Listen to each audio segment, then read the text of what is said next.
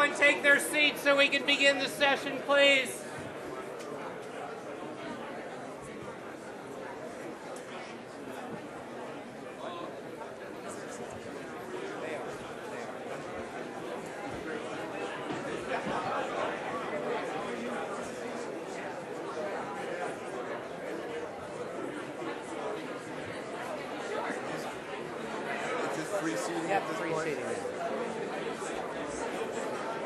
There are.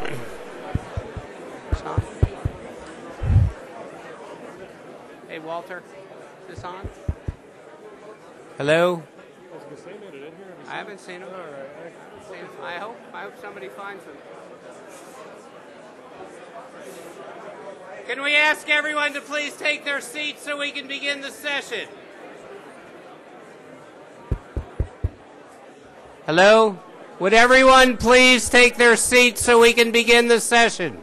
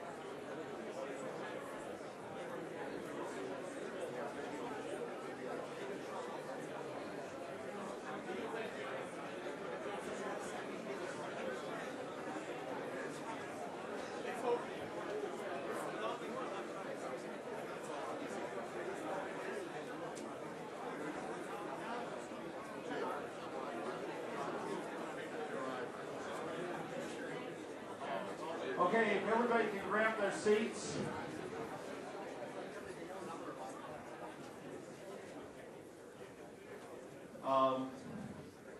Well, that was a great start to this year's Brussels Forum. And I really want to thank our panelists. I also want to acknowledge some of the people that have arrived. Defense Minister McKay, we wished you'd been here to talk about, well, you could. A number of other guests have arrived. We really appreciate it. One of our most important partners in pulling off Brussels Forum is the federal authorities of Belgium, the different parts of the government.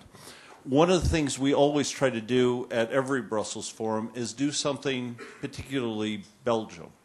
And this year we have on display some wonderful pieces of sculpture by Oliver Strabel, probably the most renowned sculptor here in Belgium. Take a look at them if you get a chance. There's a wonderful book.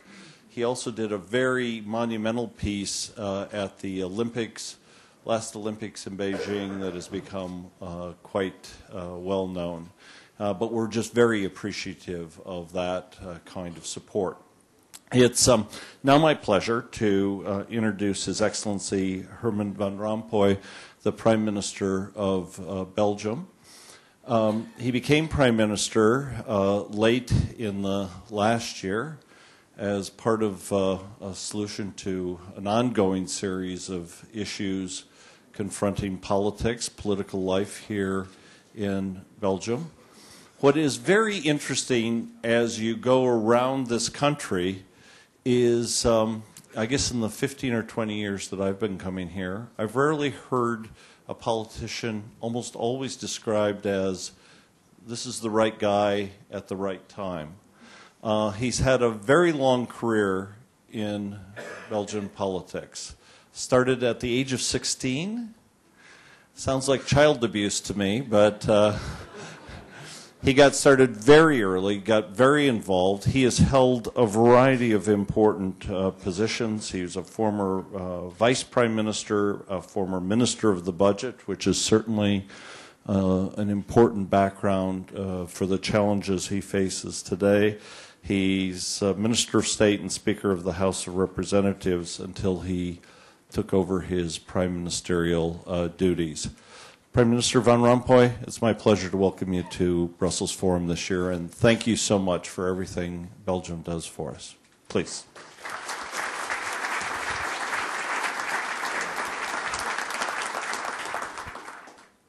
Mr. Chairman, ladies and gentlemen, I thank everyone who has given me the opportunity to open the fourth session of the Brussels Forum. In ancient Rome, the World Forum meant any public place for meeting or discussion. It was probably difficult to imagine in those days that more than 2,000 years later, the same word would be used for describing a closed meeting in a private hotel to discuss a subject as complex as the subject of transatlantic relations in a city that cannot compete with the architecture of monumental Rome. But I do appreciate that the German Marshall Fund remains committed to Brussels as a venue for organizing the forum. I encourage them to confirm their choice and to further develop their conference into a real partnership event. You can count on the continued support of the Belgian federal government. Ladies and gentlemen, the subject of transatlantic relations has always belonged to the art of logical disputation, or as the German philosophers Fichte and Hegel called it, to the world of dialectics. The relationship implies forces that sometimes attract and sometimes separate. It involves two powers of comparable economic size, exchanging between themselves a very significant part of total world trade, developing important cross-investments and substantial technological links. This could only lead to a strong cooperation in the name of mutual interests. Curiously, for a long time, between the United States and the European Union, there was no cooperation agreement, in contrast to the numerous cooperation agreements that both partners had signed with many other partners in the world. But even after agreements were made to frame the transatlantic cooperation, the relationship remained ambivalent, to the extent that both partners compete on the same world trade market, on the technological front, and to the extent that they pursue different social policies. The Lisbon process added to a strive for excellence between the two economies.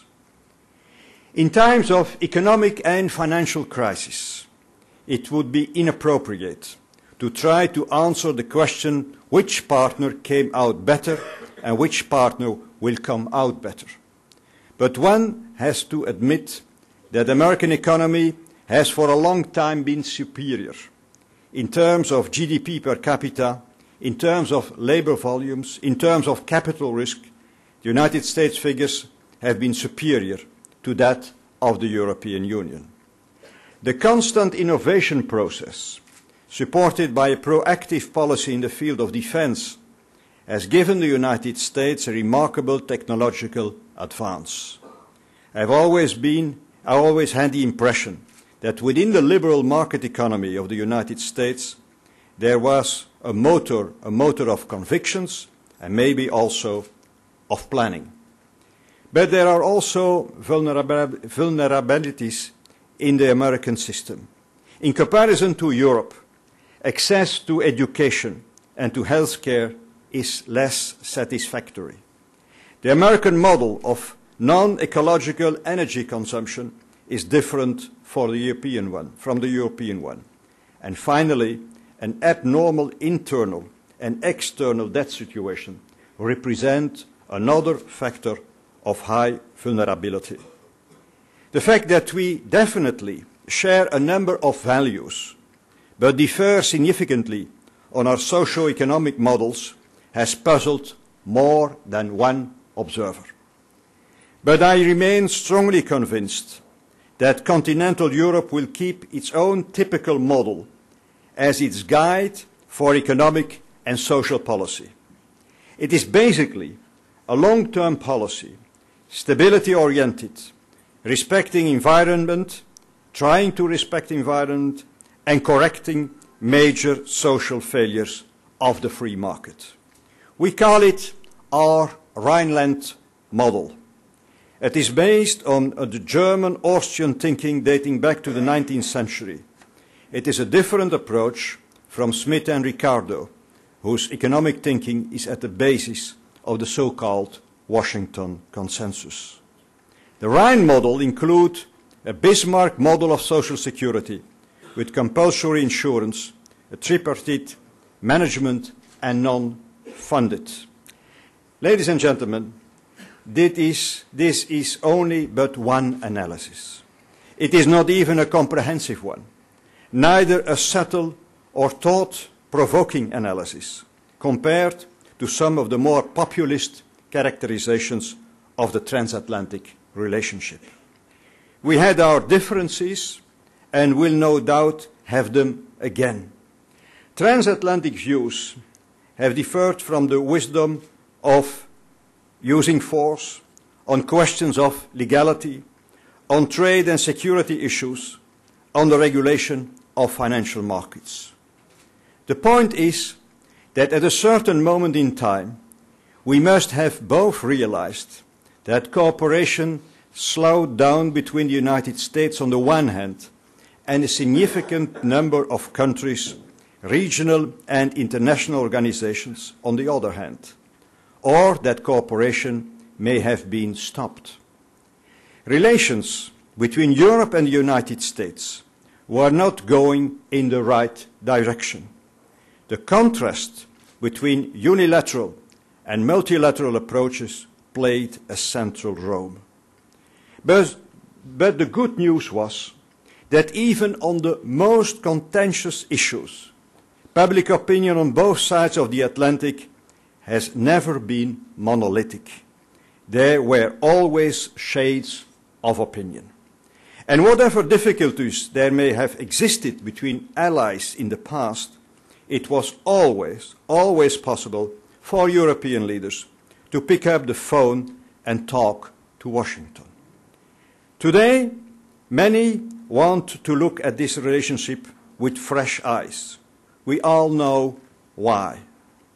The dramatic events that took place over the previous 8 years, from the terrorist attacks of 9/11 right up to the outbreak of the global financial crisis, set the scene for the transition to the Obama administration.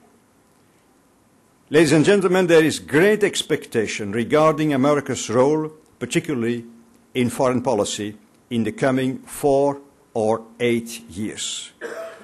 During his inaugural address on January the 20th, 2009, President Obama declared that all other peoples and governments who are watching today know that we are ready to lead once more. In the 60 days between this important speech and today's conference, the President has set his country on a path that is meeting widespread support around the world. He has ordered as soon as possible the closure of Guantanamo Bay detention facilities. He has appointed special envoys for the Middle East peace and for developing an integrated strategy for both Pakistan and Afghanistan. He has offered to make progress with the Muslim world as well as to extend a hand to authoritarian regimes if they are willing, I quote, unclench their fist. I would also like to highlight the recent series of visits to Brussels by Secretary of State Hillary Clinton and by Vice President Joe Biden. Today we welcome here one of the most important congressional delegations since long. These high-level visits tell us something about the new desire to listen, to cooperate, to develop real partnerships, in other words, to look at the transatlantic relations with fresh eyes. How to make the best use of this opportunity? Complex dialectics do not produce automatically new results when the context changes. How to arrive at this new synthesis resulting from a fruitful collision of ideas from which a higher truth might derive? We could, for example, recommit ourselves on both sides of the Atlantic to a number of simple ideas. First, once we agree on common solutions and objectives, we should all contribute to our achievement. I know that there has been much American criticism of Europe for not doing enough on defense or not doing enough on Afghanistan. Some of that criticism is justified. But security today is also a multidimensional concept. Bringing peace, stability and order in an effective way is no easy job, as we have found out in Afghanistan and as the United States was reminded in Iraq. One has to accept that Europe will never be able to follow a full-fledged security approach in order to realize overall strategic objectives. In the meantime, most governments in Europe have repaired their security relationship with the United States. President Sarkozy has even decided to bring France into NATO's integrated military command, and I do welcome this important step. On Afghanistan, I accept that new efforts are needed.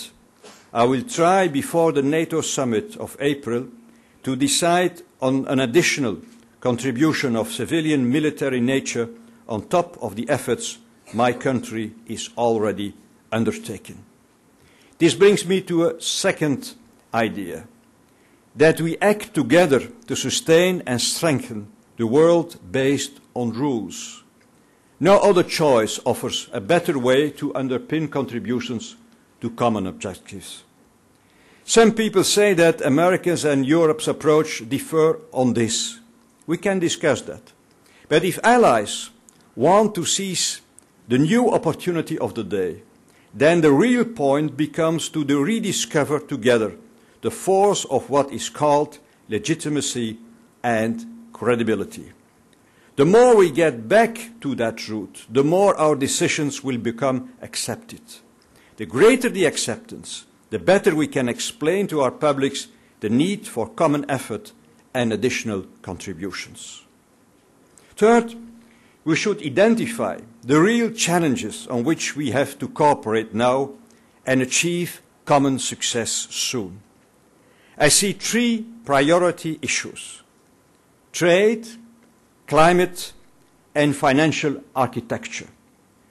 We face real tests on these three fronts, and we face them at short notice. At the G20 in April, in London, at Copenhagen in December, and hopefully very soon on the WTO to conclude the Doha round. Both Europe and the US administration have a key role to play in injecting positive dynamics into those negotiations. It is now that we have to demonstrate that we have learned something from whatever mistakes we may have made in the last 20 or 10 years. We are talking about real tests, not about simulation or academic exercise. Fourth, we have to remain realistic. Why? For different reasons. First, the world has changed. President Obama and his administration have recognized the fact that the world is now one of real interdependence, and that the most pressing international issues, for climate change to non-nuclear proliferation, cannot be solved by nations on their own. But I think that on the three priority issues I have just mentioned, Europe and the United States can make together a huge difference. Second, there are also the realities of domestic politics. Collective responses to global challenges often require compromise on national interests and sovereign government decision-making. Each partner has his own constraints, and I include also the European Union in this remark. Third, we still have to exit from the present financial and economic crisis. Ladies and gentlemen, I mentioned in my opening address some names of European philosophers and economists. That is pure coincidence, except for my personal wish to bring a European voice to the forum. But I could as well have mentioned many other voices, like the voice of John Kennedy when he proposed a partnership with Europe in the form of a declaration of interdependence. I am sure that during the discussion within the 20 or more panels of this weekend's forum, interdependence will become one of the key words. I approve in advance and wish all of you good luck. Thank you.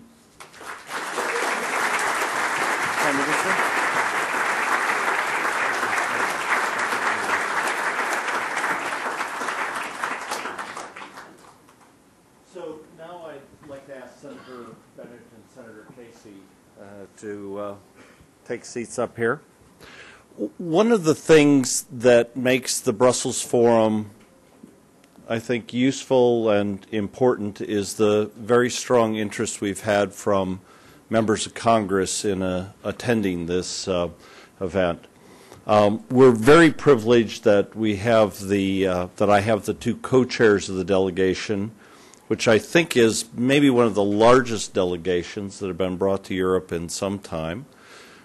Senator Robert Casey of Pennsylvania, who's in his first term as a senator, chairs the subcommittee on Middle Eastern Affairs at Senate Foreign Relations, and has really been a very important force in pulling together this year's delegation. He was also the co-chair last year, and we very much appreciate it.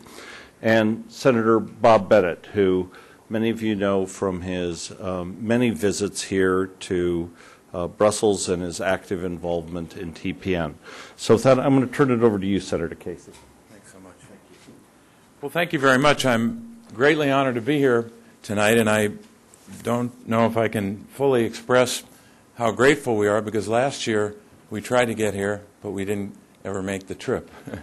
We got about, Senator Bennett might correct me, but probably about a third of the way before we had mechanical difficulties. I'll spare you the details, but we're really grateful for this opportunity. And I'm especially honored to tonight to be able to stand before you as the co-chair of this delegation with Senator Bob Bennett, whom I'll introduce in a few moments. We have a delegation, a total delegation of 12, and I'll introduce by name each of the delegation members in a moment. But I wanted to highlight a couple of issues that face all of us, whether we come here from the United States or Europe or anywhere in the world. All of these issues in one way or another confront us. They are but two or three of many, but I wanted to spend just a couple of moments on three. First of all, of course, the urgent economic and financial challenge we have. It's hard in a few words to encapsulate what this means to families in the United States of America and around the world. Suffice it to say that in America, unlike any other time in our history, maybe since the 30s, and maybe not even then in terms of a short period of time, we've lost millions of jobs in just 6 months. An unprecedented job loss. Our financial system has been badly damaged to the point where I'm not sure anyone in Washington is quite sure where that will end up. And we've got a lot of work to do on both. And I know I speak in concert with so many people here. This isn't just limited, as you know, to the United States. It's a worldwide economic recession. Call it what you will, but it is traumatic in the lives of so many families. People losing their jobs, losing their homes in many cases, and because of retirement savings, as well as other losses, really their hopes and their dreams. But even in the midst of that challenge, we have other urgent challenges. I'll just mention two: Afghanistan and Iran. We know what the objective was when the military forces went into Afghanistan back several years ago. It was to make sure that extremists in that part of the world did not have a sanctuary or a safe haven in Afghanistan. We have to be very clear, however, as we go forward, to make sure that we clearly articulate, identify, and then communicate well that objective. And that's going to be a challenge for our country as it is for the world. We know the high price that's been paid already by the United States, but also by the alliance. We know as well that if we can create conditions in Afghanistan over time that bring about some stability, some real enduring stability, that sanctuary or that safe haven will be interrupted or at least compromised, and we hope eliminated as a threat. The United States has plans, and we're going to hear more detail from the President, to make sure that 17,000 more troops are committed. We don't know if that's the final number. It hasn't been formally ratified yet, but we know that the President's going to be talking about this in the next couple of days. But beyond the contribution of troops, we obviously need more than just boots on the ground. We do need a common strategy, and we also need a common agreement on an exit strategy. And that, of course, will be very important to this, the reason why we're here today, which is the transatlantic relationship. Let me just mention a couple of things about Iran, another challenge for the region and for the world. We know now that Iran possesses some degree, depending on how you analyze it, of nuclear capability, low-enriched uranium. We know also that they've made progress on their missile systems, the delivery mechanism, so to speak. We also need a consensus on this issue as well, and that's not presently before us. We need to work on that consensus. It's going to require a lot more work than we've been doing in the last couple of years. We have to combine, I believe, as we have in the past, but we still have to keep this on the table, both sanctions and incentives, if we're going to get this right. And just as is true in Afghanistan, we have to get this right. The margin for error here on what we do with regard to Iran and Afghanistan is very small, if not at a zero number. We cannot fail, and we cannot make a mistake. And we know that this transatlantic relationship has been tested over many years. In the last century, tested in the crucible of world wars, tested by the seismic and really transformational change that has taken place with regard to our economy in the United States, the economy of Europe, and really the economy of the world. It has been tested. It's been tested by terrorism and division and disease, and go down the list, and more recently tested by the challenge of climate change. But we also know that even as that relationship has been tested year after year and decade after decade, it has endured, and it has been a bright light. Our job, those of us who play any role at all, whether it's as a citizen, as an elected official, as a diplomat, or as an advocate, we have an obligation to make sure that that relationship is enduring and is very strong. I have great confidence, not only in our ability to do that together, but I have an awful lot of confidence in this new administration. President Obama is someone I know pretty well. I've worked with him and campaigned hard for him. I know his character, I know his heart, and I know his commitment to getting these challenges lined up the right way so we can work together on them. I also know that he's someone who takes very seriously the obligation that has been given to him, the obligation to serve the United States of America at a terribly difficult time in our nation's history. So I have a lot of confidence in him, and when you talk about foreign policy, I have a lot of confidence in the team he's got around him.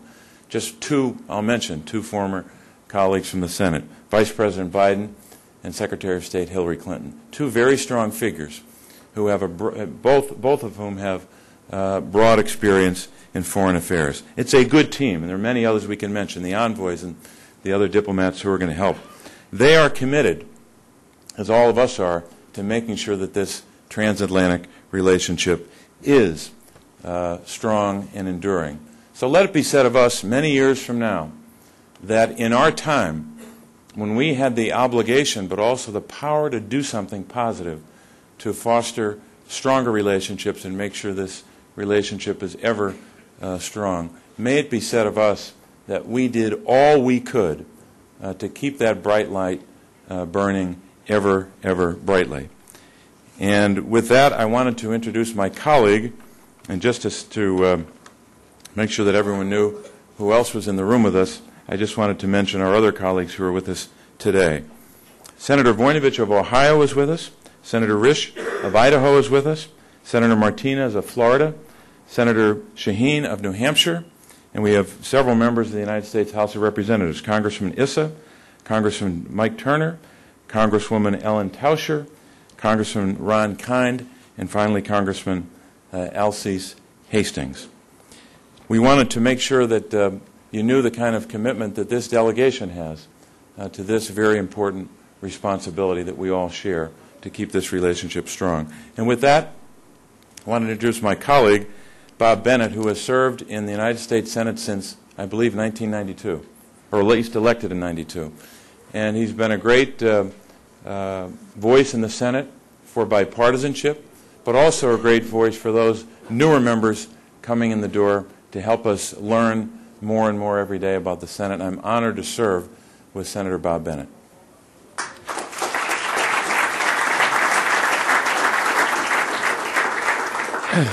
When I got to the Senate in 1993, Bob Dole took a group of us up to New Jersey to sit down and spend the day with Richard Nixon.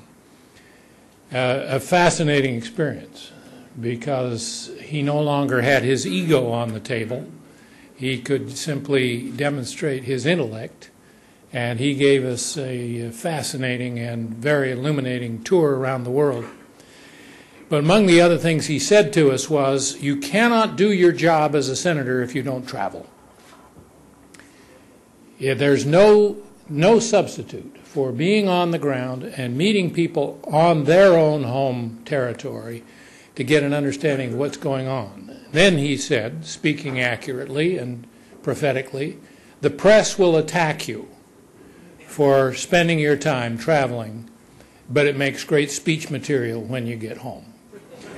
And I have found that that is true, and I have tried to follow that advice and travel. And in the process of traveling, you begin to understand which groups are worth going to and which groups you can be too busy to go back to. And I simply want to pay tribute to the German Marshall Fund and all of the sponsors whose names you see here for putting together something that I'm happy to come back to. I was here at the first one where they had John McCain as the keynote speaker to open and John Edwards as the speaker to end.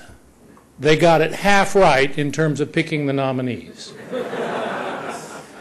I'm sure that John McCain would rather be here in another capacity, but the fact that he continues to come back demonstrates that he too recognizes, as do I, very much the value of the Brussels Forum. And I want to say thank you for all you do, thank you for the job you have done, and thank you to all of you who help educate us and make us want to continue to come back.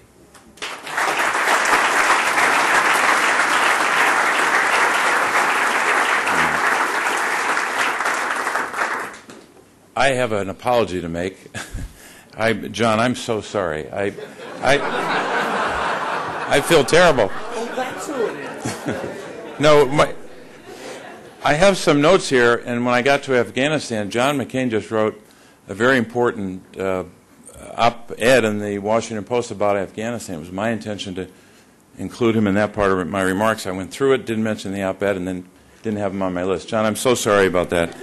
And let me just say, and I know I'm taking more time than I should, but one of the reasons why I think a lot of the American people are not sure yet about where we're going in Afghanistan is because we haven't had enough of a debate about it. We've spent a lot of time, appropriately so, on Iraq the last couple of years. We haven't spent nearly enough time in America. I won't speak for other parts of the world in a full and vigorous debate in terms of what we do in Afghanistan. John McCain, not just in that opinion piece he did this past week in the Washington Post, but in other times as well, has been very thoughtful about this.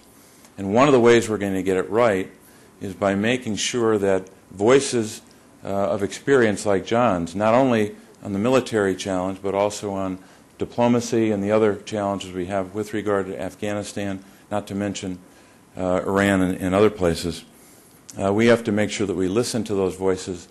And John, we greatly respect the work you've done to make sure that we're focused in an appropriate way on the challenge in Afghanistan.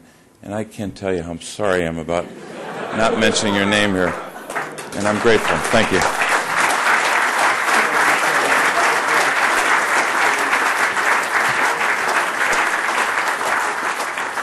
Okay, so we're going to move some things around a little bit before the President of the European Commission joins us for a conversation. Tonight, there's night owl sessions after the main event. If you come in here, it's going to be energy security. Should be pretty good. We're going to try a little bit of a new format. Out in the bar area, we're going to be doing EU-Israel relations, one of those topics that always generates a lot of interest and commentary here. And then we'll, hold on one second, and after this, obviously, we'll go down to dinner. I just want to say before I introduce the person who's going to really introduce the session, how grateful we are to have you tonight, President Barroso. We know how exhausted you must be after taking care of your ministers for the entire day. Of various kinds, and it's really wonderful to have you here. It's my pleasure now to turn the podium over to Martin Jäger of Daimler. Thank you, Craig. Honorable members of Congress and Parliament, Excellencies, ladies and gentlemen, I have the great pleasure and honor to introduce tonight to you the Honorable José Manuel Barroso, President of the European Commission. He has kindly agreed to be our discussant at this conversation tonight, and the moderator of this session will be Ulysse Gosset from the French television. President Barroso is well known to all of us as a true European with global mind and education, and he's speaking many languages. Among them, I may proudly add the German language. This is an excellent thing, and unfortunately rarely found here in Brussels.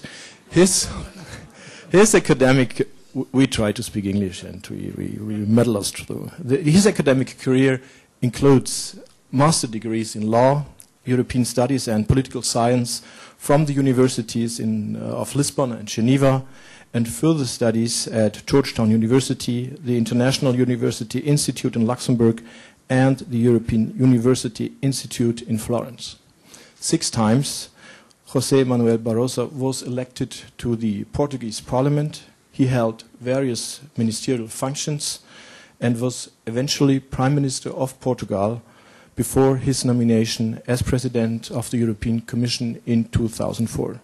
There would be much to say about the various political initiatives President Barroso has taken during his European mandate, but let me emphasize only one: his tireless effort to keep the European Union together in mastering this economical and financial crisis.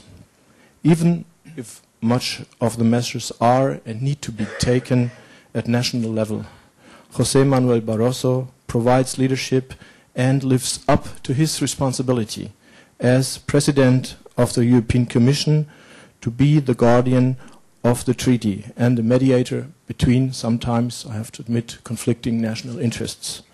Like many of his countrymen in history, he is a courageous sailor and navigator, and he will not rest before having sailed the ship out of the storm into safe waters.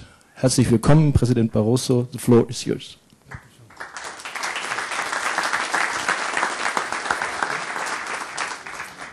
Merci. Bonsoir à tous. Thank you very much. Thank you to the President of the European Commission for being here tonight after such a crucial and important meeting with the 27 head of states. And a crucial meeting because it is the last one before the G20 in London. Mm-hmm. And the real question for everybody here and around Europe is to know if the Europeans are now all together with one basic line before the summit. Are you ready for the G20 in London? And what will be your message? What is the plan? Yes.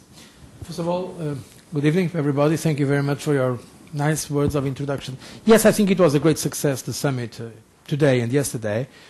We achieved among the 27 member states of the European Union a coordinated approach as a contribution to what we hope will be also a coordinated approach in the G20 in London. You remember that this process, the G20, started, in fact, by European initiative.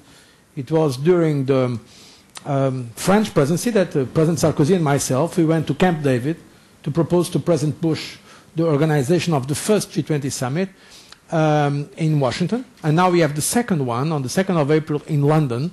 And we achieved the coordination of our positions among the 27.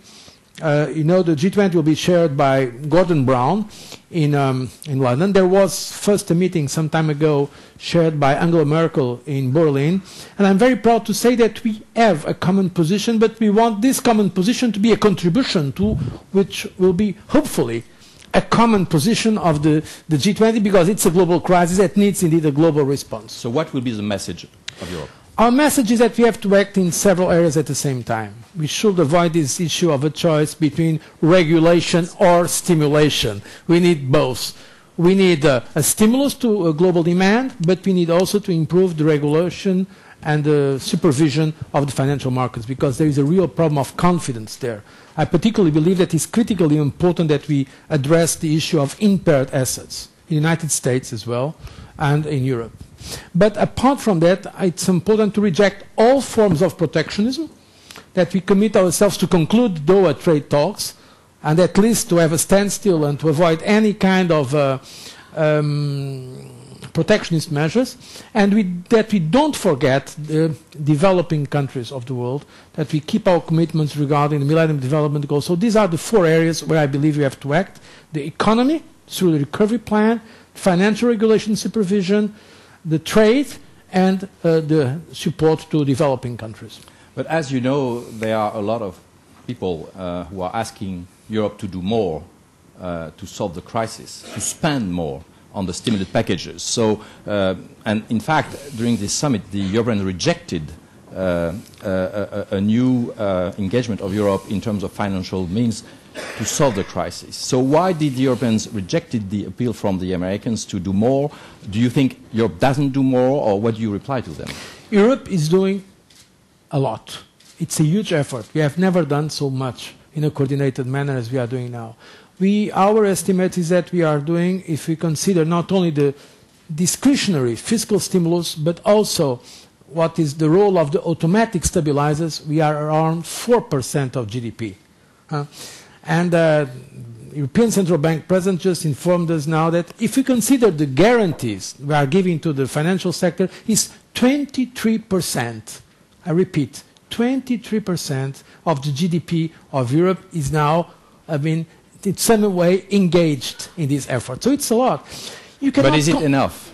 Let's see. Now what we have to do is to implement the plans. I said to my colleagues in the European Council, implementation, not gesticulation. We just approved the plan. In December we approved the plan. Of course that takes some time because there is afterwards the legislative decision that have to be taken in each of our member states. Only now we are starting to see the first results of the plan. But what we decided, in fact it was already decided also by the finance ministers at the G20 meeting, is that we will do everything that is necessary, but it is, I think, unwise, it is not prudent.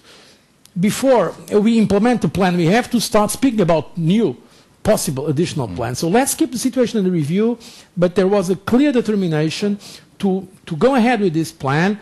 And honestly, I don't see, sometimes I see in the press, but I don't agree with the analysis that there is a basic difference between the Americans doing more and we doing less.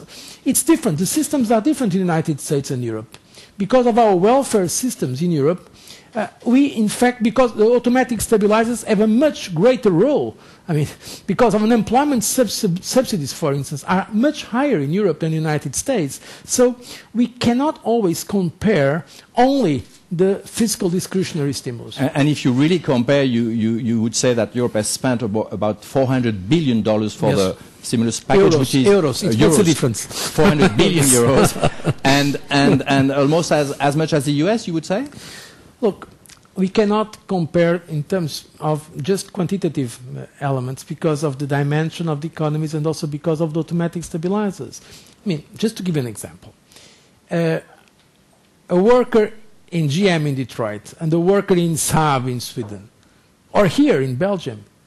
Here in Belgium, if someone goes unemployed, he gets 60% of his salary, and afterwards 50% of his salary.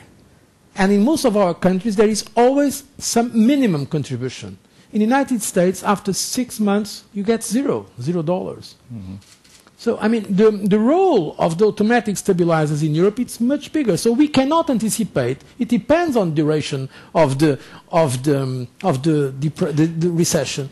But we have countries in Europe, like the Scandinavian countries, where the weight of the state is almost 60%. At least more than 50%. We cannot ask those countries to go much higher. So the situation is very different. What is important is that we are going the same way, hopefully not only in that matter, but also in others, namely committing ourselves to avoid any kind of protectionism. I think this is very important, that the United States and Europe work together to conclude the Doha trade talks, and also, by the way, agreeing on some basic principles for sensible financial regulation and supervision. You would say that protectionism is the main danger today for the world? It is one of the main dangers, really. I see many worrying signals of economic nationalism and protectionism. And now we have figures, because one of the worst problems now is that for the first time we have this recession, a sharp drop in demand, but also a contraction of global trade, not a slowdown, a contraction of global trade in volumes, at the same time that we have a crisis in the financial system. What it means that there is also lack of finance for trade. Mm-hmm. Some countries, for instance, Brazil, has less 50% of finance for trade than it had before. By the way, one of the initiatives we approved today, and there's been a lot of preparation also with our American friends, is a program for finance for trade. We are working with IMF.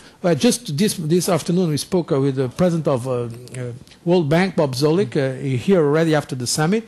And we are working with our American friends and with the international financial institutions to have some specific initiatives for finance for trade. And by the way, Gordon Brown has been very active in putting forward also some very interesting ideas in that matter. When do you see the end of the storm? Some people like Jean-Claude Trichet, the European Bank President, said he might see some light in 2010, and others have seen some light too at that time. Do you agree? Do you think 2010 is a good time to say, well, we're going to get over and think about the future and not of the storm? I hope so, but I don't want to commit myself to a precise date. You know, the forecasts have been reviewed all the time in a negative trend. Let's concentrate now on implementation, and let's leave the predictions for... We are in the eye of the storm at the moment?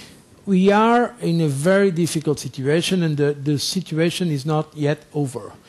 We have seen some improvements, namely in the financial sector already. Here in Europe, the evolution of, for instance, the spreads, it's been positive. This situation is better now, but in fact, for instance, in terms of unemployment, we expect unemployment to go up. And this is one of maybe my first concern now, is the rise of unemployment in Europe, and what it will bring also in terms of social concerns. Jean-Claude Trichet would be too optimistic? Look, I'm not going to speak about optimistic or...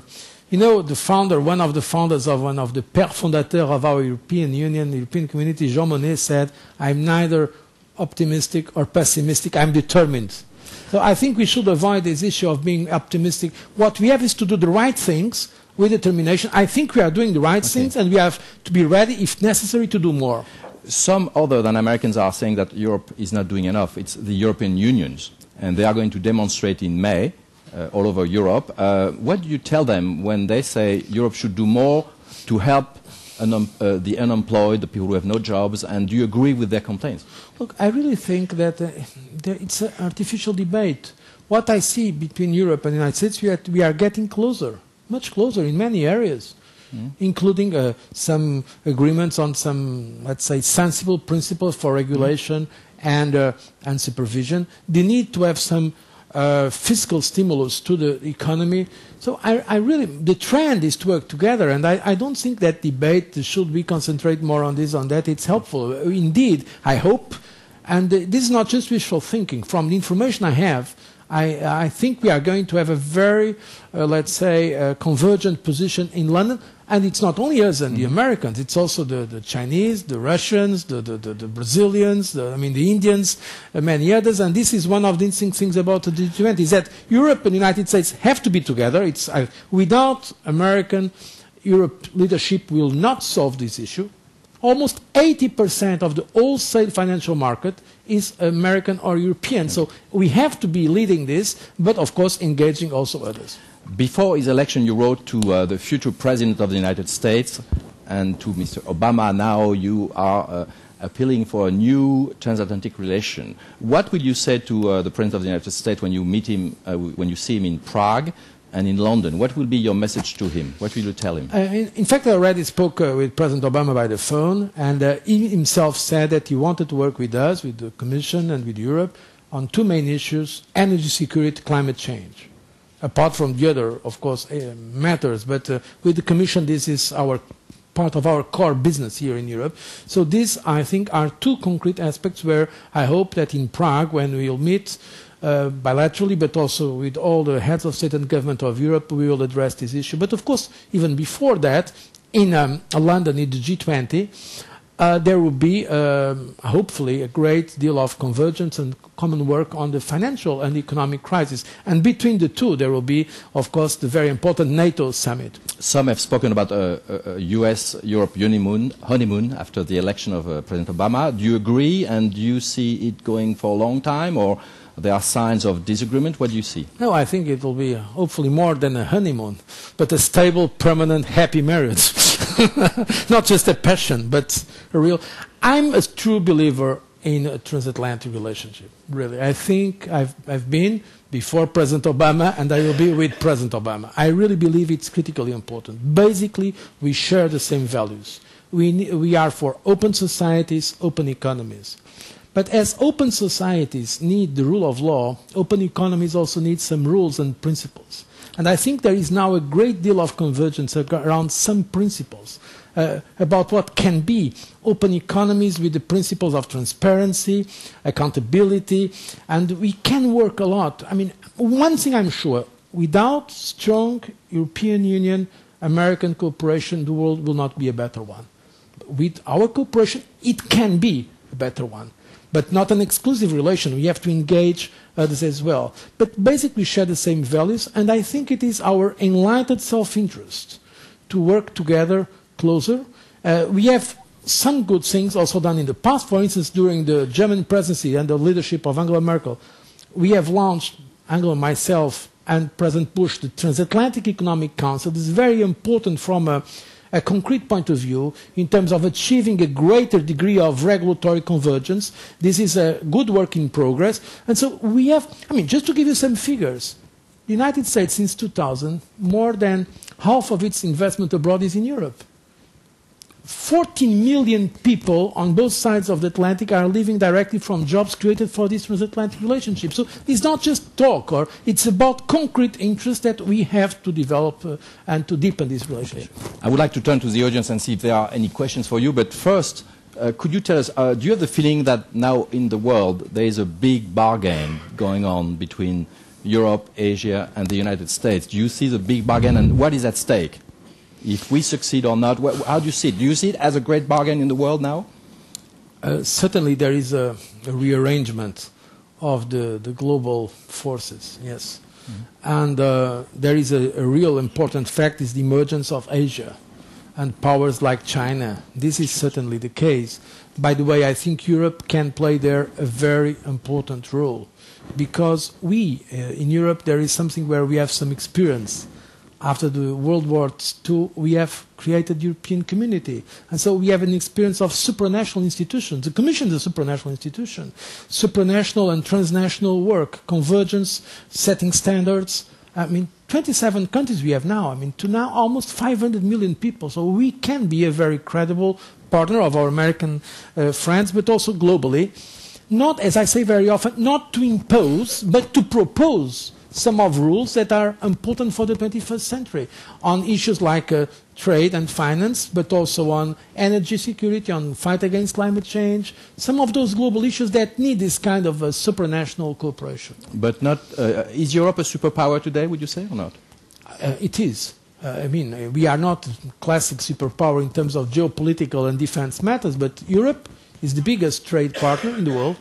The aggregate economic product is the biggest. It's even bigger than the United States if you consider 27 countries. It's by far the biggest donor of development assistance, 60%. So it is indeed a superpower from an economic point of view.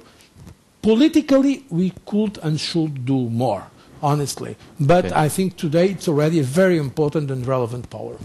Thank you very much. I see two questions. One here, please. Could you introduce yourself? And right here? No? Here, please. Erika Mann from the European Parliament. Oh, yes. Commissioner Barroso. I have one question. We are going, and you obviously will return as Commissioner President. Can you imagine that we could agree on signing an agreement between the United States and Europe on free trade? Obviously, we're considering something similar with Canada. We already have a free trade agreement with Mexico. So would this be something you would pursue, or would you continue to have the doubts from your past colleagues? I'm in favor of a global trade deal, of the Doha trade talk. And in fact, we very much hope that our American friends will take some decisions on that as soon as possible. Because we were very close to a global deal at the end of last year in the modalities in Geneva, very, very close. So I hope that the new American administration now takes a decision on it as soon as possible because it's critically important. Having said this, yes, of course the goal should be to have a transatlantic integrated space. And we are working for that. What I mentioned before, this Transatlantic Economic Council, is a contribution to it. But honestly, I think we should not have alternative to a global trade deal because of the reasons I mentioned before. Please. Good evening. My name is Petra Stienen. I'm from the Netherlands. And I wonder how you, as a leader, European leader, can benefit from the experience Obama showed us, how social media can entice young people to actually participate as citizens in elections. And I think in my country, if young people had been able to vote for the American elections, they would have gone 80%. I fear that on the 4th of June, the outcome, the turnout will be a bit lower. So my question for you is, how would you describe, how would you use Twitter or a text message, 160 letters, to actually entice people to come and vote for the European elections?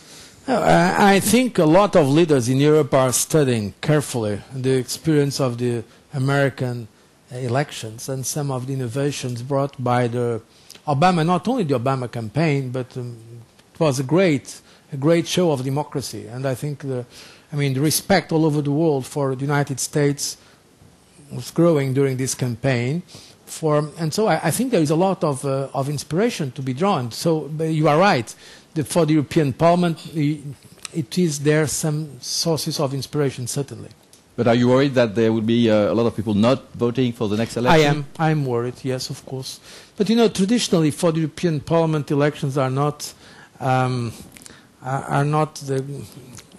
great. There is not a great level of participation. In Europe, the patterns are different as well. It depends, but there is not a very high level of participation. We will very much, and we as Commission are informing the citizens about what is at stake, and we are doing, but the decisions have to be made on that matter at national level because, in fact, we see from past experience that the European election has always also a very national content in each of our member states. Just before going to the floor again, one question you didn't answer about the European unions, les syndicats.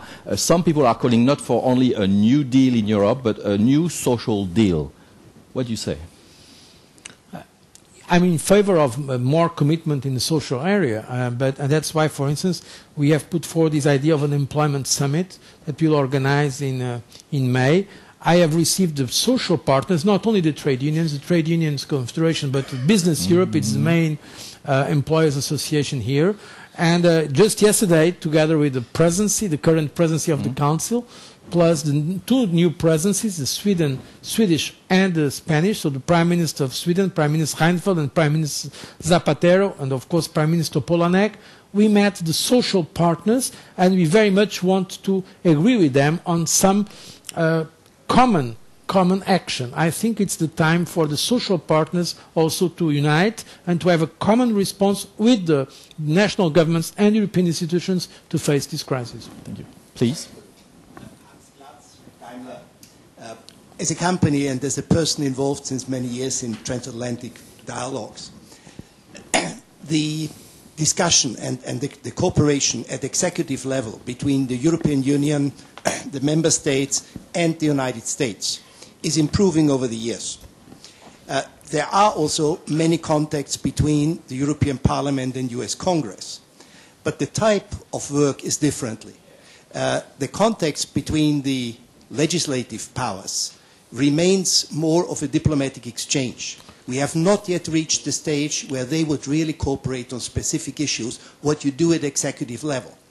Don't you think it would be useful if also you and all the political forces would see that we get also the congressional and the parliamentary side together to work on future projects so that in the end we come out with common or at least compatible positions? Yes, I agree with you. I think more has to be done. By the way, there are very good initiatives going on also on the European Parliament. In the European Parliament, there are some members that are very active on transatlantic relations across the different parties. I see some of them here. And it's true that they are different parliaments. But anyway, I think more should be done. At executive level, I want to underline this initiative that was in fact taken by Angela Merkel and myself, together with President Bush, of setting this transatlantic economic council. It's very concrete, and it is in with the previous administration was at the White House level. In the European Union, it's the Commission. It's in fact Vice President Verheugen from the Commission that is responsible for it, and where we meet and try to achieve some concrete results on some specific areas. I hope that we'll go on with this experience. So yes, we have to have more contacts at executive level, but also putting together in more effective manners our two legislatures. Please. So Robin Niblett from Chatham House. I wanted to turn to your first comment about the different approaches to stimulating the economy between Europe and the United States. It strikes me that President Obama is trying to use this crisis with his stimulus package to shake the United States out, to transform it, to use this crisis as an opportunity to put America on a different path to growth, infrastructure, investment, energy, etc. Europe, however, if you take those automatic stabilizers, this is spending to sit out the crisis, to wait it out in a way to make sure the crisis doesn't get worse. And I'm worried that there's a very different style, a different culture perhaps, in those two different approaches. And my question really is to do with protectionism. Is there a risk that the European approach to this, you call it a stimulus package, but in essence this stabilizing approach, might actually feed some of the protectionist sentiment in the United States? People are waiting for America to get strong again so they can export to America. And Europe sits waiting for that eventuality to happen. No, I don't agree with that. Look, just today we took very important decisions. Maybe you are not yet aware of them. For instance, we have decided to double a facility we have of balance of payment support to countries that are not in the euro area from 25 billion euros to 50 billion euros. This is concrete spending. We are already using that money now. For Hungary and from Latvia, we just received a request from Romania, and we'll probably have to do more in the future. So it was my proposal to double from 25 to 50 billion euros. We have decided to give a contribution of 75 billion euros for the IMF for kind of emergency situations.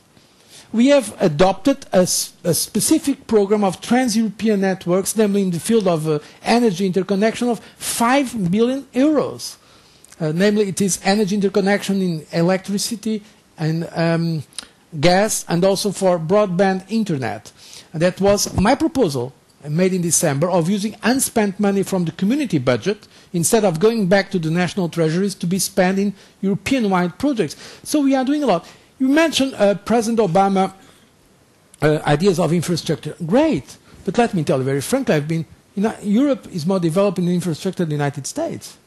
I mean, high-speed trains, we are much more developed. I say that I have been living for some time in the United States, so there are some areas where we don't need to do exactly the same kind of thing. There are others where the Americans are much more advanced than us, and they should learn with innovation, some top-class universities, research. But there are other matters where we are, in fact, for instance, our top-class trains are much more advanced than the Americans. So if the Americans now do more in infrastructure, great. I think it's a good, but why should we?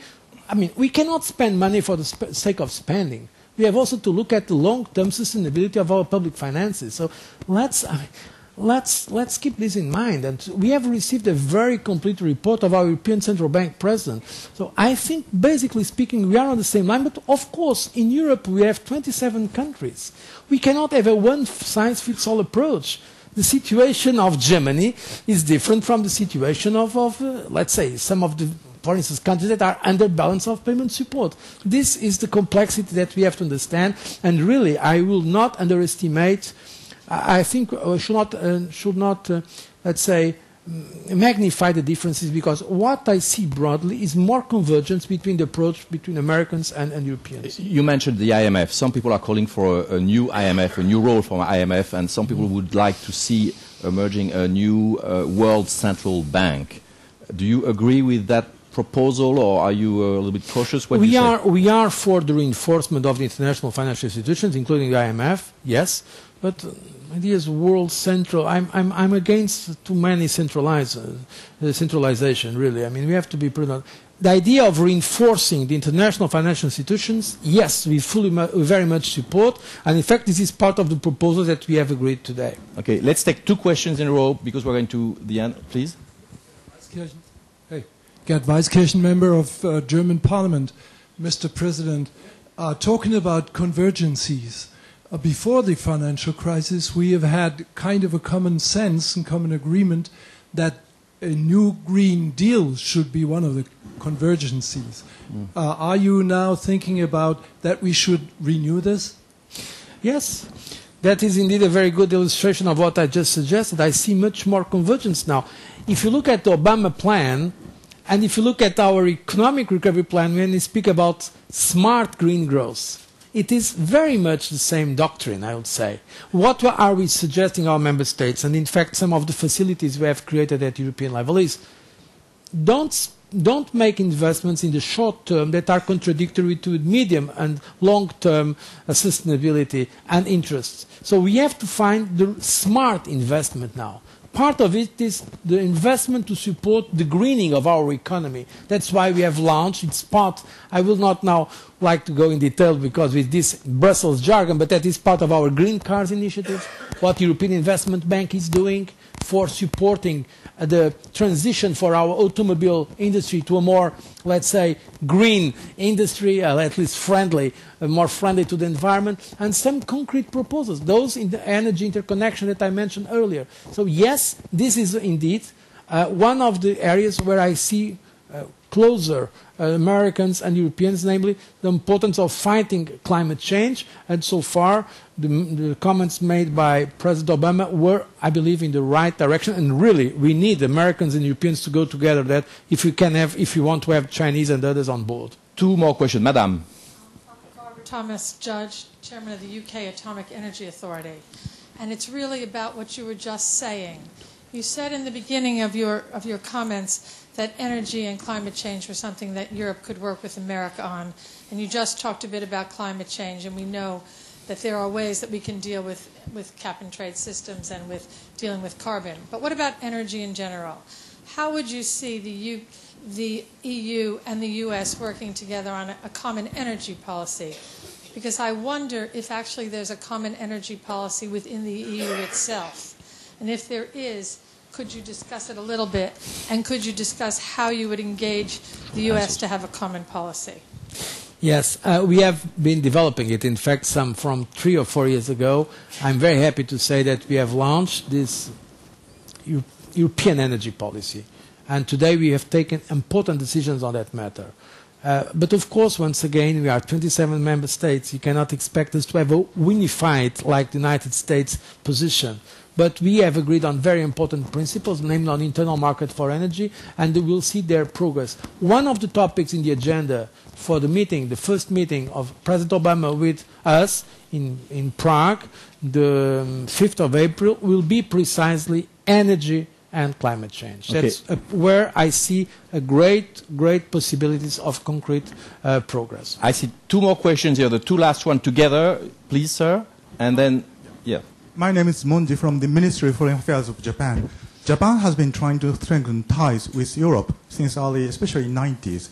And we have done a lot, but the progress is not yet quite satisfactory. The reason is that compared to very strong transatlantic relations and very strong Japan-US alliance, Japan-Europe relation is very weak, but we share the same value, and now the challenges we face are global, so there should be a lot of scope for cooperation among Japan, US, and Europe. How do you see the prospect of furthering Japan-EU relations? I support that. And let's hear the last question here before you answer, please. Me? Yes. My name is Matyas Orsi. I come from Hungary and partly the Council of Europe. When my country acceded the European Union, we were told we join a community of values. And I just remind us, because the economical crisis have non-economical consequences as well. The growing radicalism in the political life in many of our countries, against xenophobia, against minority groups, and also lots of growing number of human rights violations on the labor market. More people who belong to different minorities are more easily losing their job. So my question is whether the Commission is going to address this issue. It's not economical, but very political, based on values. Yes. Regarding Japan, I agree that we have to do more. As you are right, we share the same values, and we have to do more. I mean, at political level, the relations are good. There are no problems, but it's true that we need to have more dynamism. I've received here the Japanese Prime Minister. I went to Japan. We have the regular summits. But honestly, also there have been some, let's say, political crisis in Japan that sometimes I felt that there was not enough focus. On our side as well, I think, to be very open with you, I think we have taken for granted this relationship. And I think that's not good. Precisely because there were no problems, we have taken that relation for granted. And it's like with persons. Sometimes we forget to say those we love that we love them. I mean, we have to keep and nurture that relation more. And I think and thank you for your remark, because I think it is important for both of us to understand because how close we are on the basic issues. The second issue about human rights, and look, in Europe we have the most advanced system of the world in terms of respect for human rights. I mean, the most advanced system. In terms on national level and at European level, we have a European Court of Justice, we have a European Court of Human Rights in Strasbourg. So there are always possibilities. Of course, there are violations of human rights all over, but to be frank with you, I have much more concern with what's going on in some other parts of the world where, for instance, journalists are systematically killed and we never know who has done it, activists on human rights. So, having said this, of course, we have to address all concerns and we have the right mechanisms. If there is any complaint that we receive about the violation of human rights, we will convey that complaint to the appropriate authorities, not the Commission.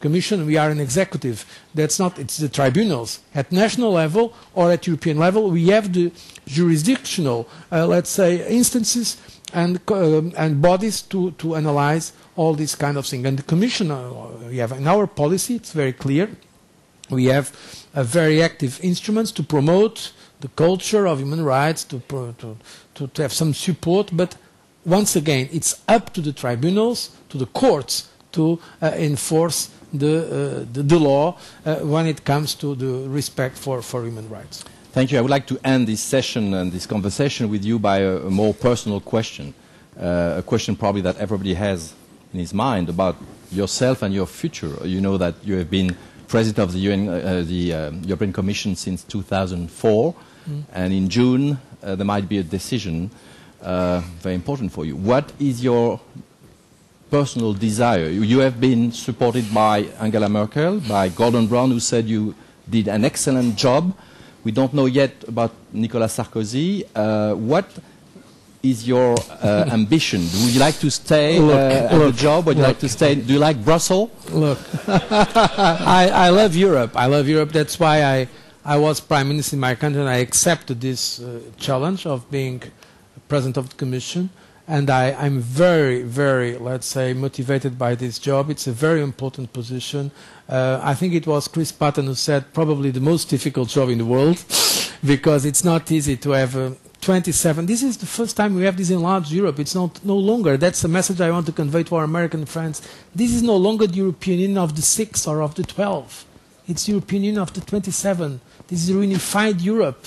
It's great. I mean, to have together from Poland to Portugal, from the Baltic countries to Greece, from Scandinavia to Romania. It's amazing what's going on. So I really enjoy what I'm doing, but that decision has to be taken after the European elections. It's true that I have a broad support from the different political families. I received the support not only from my political families, DPP, but also center-right, but also from leaders like Gordon Brown, Zapatero, and many others from the Socialist family and the Liberal family, and I'm very proud. I see this as a recognition of the work that the Commission has been doing for Europe. So the word is 5 more years for Mr. José Manuel Barroso? The word is, let's now focus on fighting against this economic and financial crisis. Let's now focus on the priorities, and we'll deal with these political issues after the European elections. Well, thank you very much. Thank you all for being here. Thank you. Thank you.